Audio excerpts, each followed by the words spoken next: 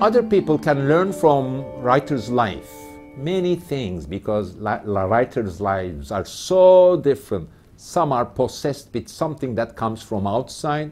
Some are possessed with their visions. Likes of me are different. I work like a clerk. And then also my books are more like frescoes and epic. So I start from a corner and continue without even knowing what the final picture will be in the end.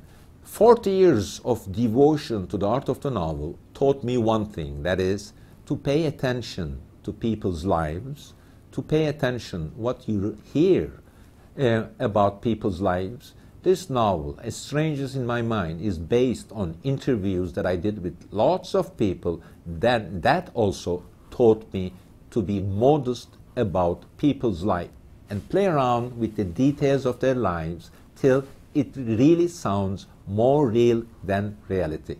Most of my life, I did not have a proper editor since I was writing in Istanbul.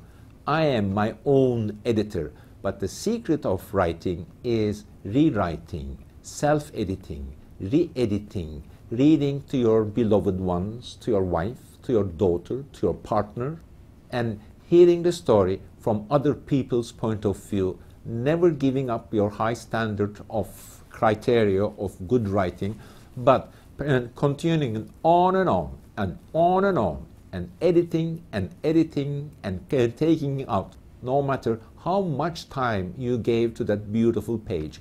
Perhaps that can also be cut out.